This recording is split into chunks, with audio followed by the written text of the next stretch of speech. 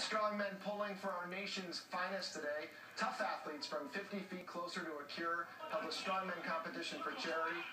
The charity being Homes for Our Troops. Homes for Our Troops builds handicap-accessible homes for critically injured soldiers.